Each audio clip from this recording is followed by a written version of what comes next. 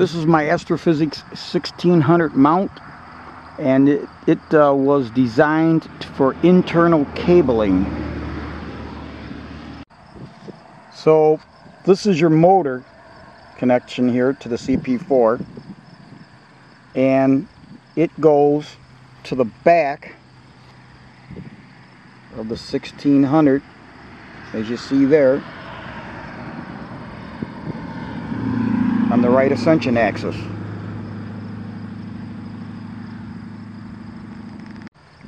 Now it only requires that one cable from the CP4 to the rear of the RA axis because, as you can see on the deck axis,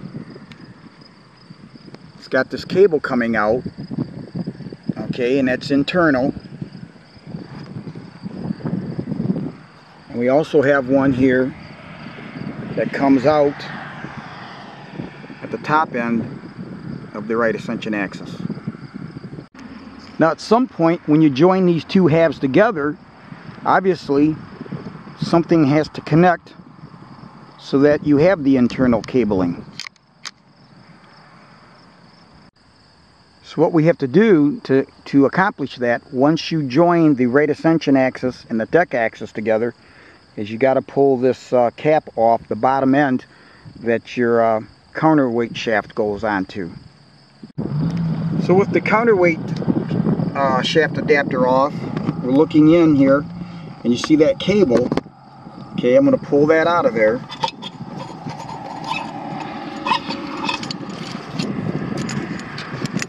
And then that cable connects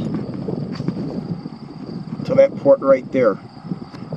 This is for the encoders. I don't have those, so I won't be using that. But this will then simply connect in here like that, and now you have you've completed the circuit by which you have internal cabling. Okay, now that's a beautiful design if this thing is set up permanent. But if you're taking it in and out all the time, you know, from my backyard to the house or to a remote site, my fear is if you pull this deck axis off and you forget to unhook this, you're in a whole lot of trouble, because that cable goes down into the RA axis and it goes onto a circuit board. So I thought of something else. So I talked to Howard and wanted to know if I could get an external cable made, and he said they actually do have external cables that they use there for testing. And so they made me one up. They made me a new one up, and so now what I do is to store this cable in here. You've got this cone that is used to keep cables, internal cabling, separated. Instead of putting this down the center like I did to pull it out and connect it to the deck axis, I put it alongside. Here's the side where my thumb is that's coming out from the board. This side goes to the connector, and I just put them in between here, put it down, and I don't have to fool with it any longer. So by running that cable the way I did, it just keeps it cleaner up here. It keeps the cable down low, and I don't have to worry about it when at the end of the observing session and I'm pulling the deck axis off. This is the cable that they made up.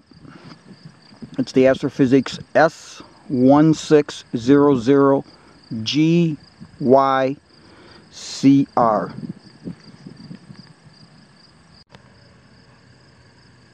Here you see that cable. This will do the external cabling for the 1600.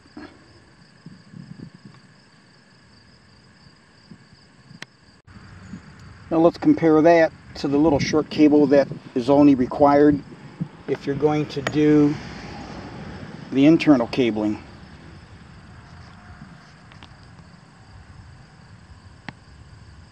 So here's what it looks like now with the external cabling. This is for your motors. This now goes to the motor box on the right ascension axis.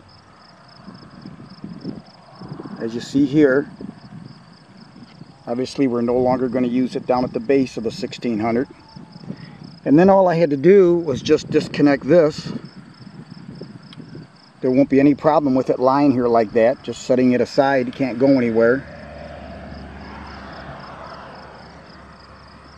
And we come up here to the deck axis. We do the same thing. Just disconnect the one that went from the internal cabling and connect the external cable.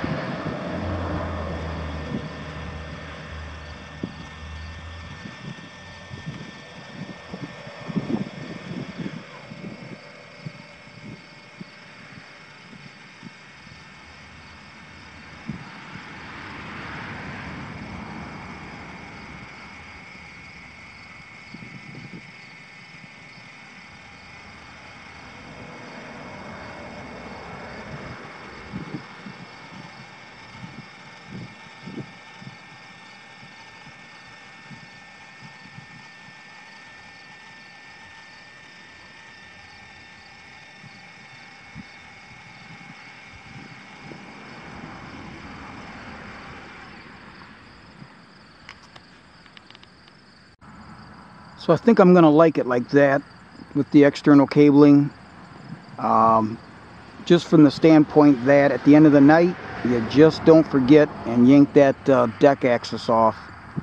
And I'm used to this anyways. My other mounts, the Mach 1 that I had and the 1100 I have now, I've always done external cabling. I've never ran it through any of the axes, so this should work fine, especially when it's portable. If this thing was set up permanent, it would be with the internal cabling, hands down. But when you got to take this thing apart, for me, it's the external cabling.